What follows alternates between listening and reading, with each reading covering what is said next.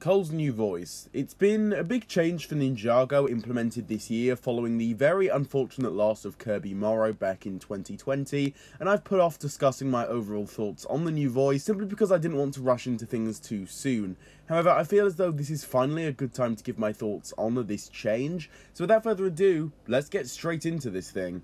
So, let me just start off this video by saying that nobody, in my opinion, will ever be able to replace Kirby Morrow as Cole. That is what we are all going to remember Cole as mainly. No disrespect to Andrew, but yeah, he is still doing a really great job, of course, and I feel as though, honestly, after the core shorts and the first 12 episodes of Crystallized, I can safely say that I do feel as though he was the best person to do the job of voice acting Cole following the death of Kirby. And yeah, I feel as though they definitely did the right thing, and that is definitely showing with these new episodes especially. I would also describe this new change as almost kind of subtle, because while at the same time it is kind of obvious to see that Cole's voice has definitely changed, and Andrew Francis 100% has his own style when it comes to voice acting, I feel as though at the same time he does this really good job of replicating the old Cole, if you want to call it that, and it's done in such a way that's almost so subtle, and I feel as though that's also an effect of them using the same kind of grunt effects as Cole in a few scenes. That kind of helps to, well, help balance things out between the two actors,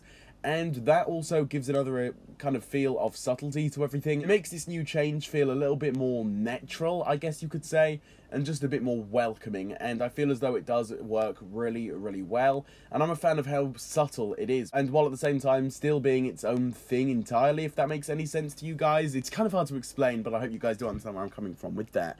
Now, if I had to have one complaint regarding this voice, I would say that in some scenes it almost feels a little bit much like Morro. And in case you guys didn't know, Andrew Francis did also do the voice for Morro back in Season 5, which is obviously why I'm bringing this up. I feel as though sometimes it does feel a little bit too much like Morro, especially if you are not actually watching the screen and you're just kind of listening in the background. You could definitely just mistake it for Morro straight up because of that. So maybe that is something they could try and work on, but it's not really a huge issue, I'd say. I feel as though it's just kind of expected, considering he is the same person that did the voice acting for Morro. So it's not really a complaint as much as it's just something to point out, and I completely understand if that's really not something that's able to be worked on. It's nothing that huge, and I still do feel as though the new voice actor is really, really good and is doing the best job possible, really, for this task. Yeah, for that to be one downside, you know, it's not really that big of a deal, and I'm still happy overall with how this new voice actor is actually doing with Cole, and I feel as though it fits Cole's character really, really well.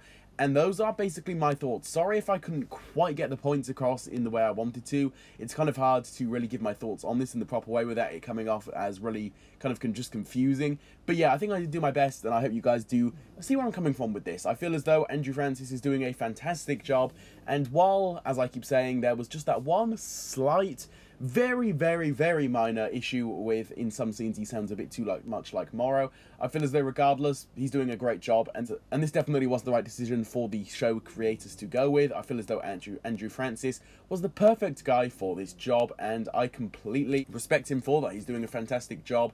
And yeah, that's basically it. With all of this being said, feel free to drop your thoughts down below on Cole's new voice.